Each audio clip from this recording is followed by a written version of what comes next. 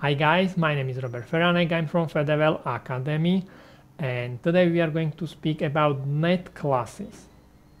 Are NetClasses really so useful? Yes, they are useful. Let's have a look how they can make your life easier during layout process. NetClasses will make it very easy to browse through your PCB. Just press one click. You can select whole interface. Yeah, I can see all the signals in this SD card interface. I can see all the pins where SD card is connected. Press one click, I can see whole UART interface. And it's very useful for things like memory layout, for example. See, this is a data bank, another data bank. This interface has not been routed yet, so it's not length match. But when you do length matching, you can, for example, apply some rules on these NetClasses. So these are the benefits of using NetClasses. How we can do it? Let's say you would like to create a class, a group of signals with all the signals which controls LEDs. It's very simple. Have a look. Here we have a signal called user LED which controls this LED. So we would like to have this user LED signal in our new group, new class. So go place directives net class and place it on the net. Double click and here change this value to the name which you would like to use for the class.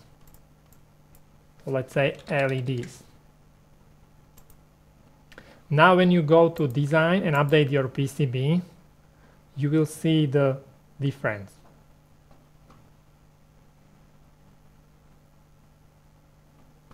See, add net class LEDs. So execute, close.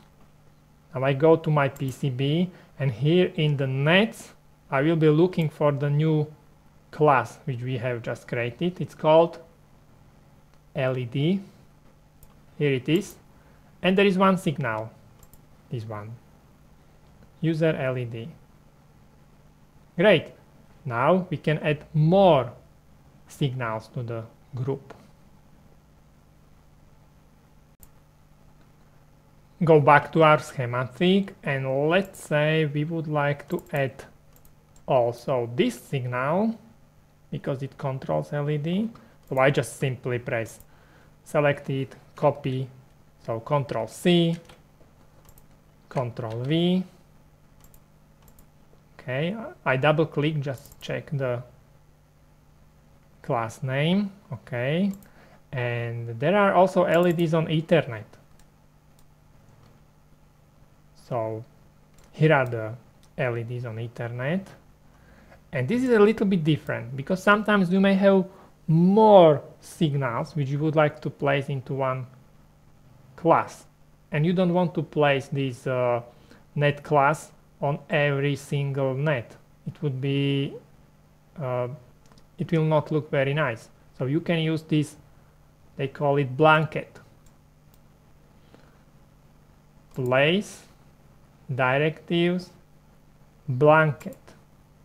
Now I draw it here. And here I Ctrl V, double click, just check. Okay.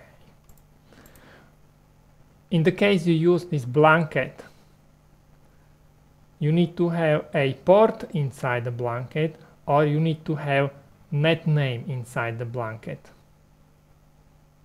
Okay, remember this, it's important. Now I can go and update PCB. So we should have now how many signals in our LEDs class? 4 signals. See, it will add the Ethernet signals and the power OK signal. Execute changes. Go back to our PCB. Here is the group which we have created. Here are all the 4 signals in the group. And now you can simply go through all the signals and check them. Now for experts only, you don't have to actually use this directive to specify NetClass. You can add a parameter to different directive to specify NetClass. For example, I use it a lot for differential pairs, because when you specify differential pair, you always need to use differential pair directive, which is like this: place directive differential pair. And you can add parameter here through this button add. You can add parameter class name with the NetClass name, and then this signal will belong to this class automatically. So you don't have to place here this differential pair and NetClass name. You can specify both in one directive only. I believe you understand. Then when you go to your PCB, you will see your NetClass differential pair 90, differential pairs 100. Now, something really important and really advanced stuff. If you would like to create differential pair class, you need to use completely different way to do it. These classes which are here are NetClasses. And even I create a NetClass which is used for differential pairs like SATA, it is still NetClass. So these are individual signals. And this class cannot be used in some special differential pair rules.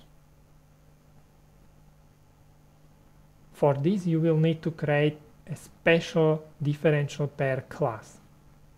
You go to Differential Pairs Editor and you go to Design Classes. Here you find the differential pair classes, which, by the way, you can create only from the PCB. Differential pair classes cannot be created in schematic. Right click, add class. Right click, rename, let's say SATA, and add the signals here. Okay, we have it here. This is the proper differential pair class. So don't forget, don't mix them together. Even I call them same way. These three NetClasses are different from these classes which are here. And they are different in the way how you can use them. For the very simple stuff, you just need to know everything about the NetClasses. And for the advanced things, for all the advanced hardware design engineers, they also will need to create the differential pair classes. If you like this video, don't forget to check out our Fedevel Academy website. You can find there a lot of free hardware design videos and some other information. Thank you very much for watching, and see you soon. Bye bye.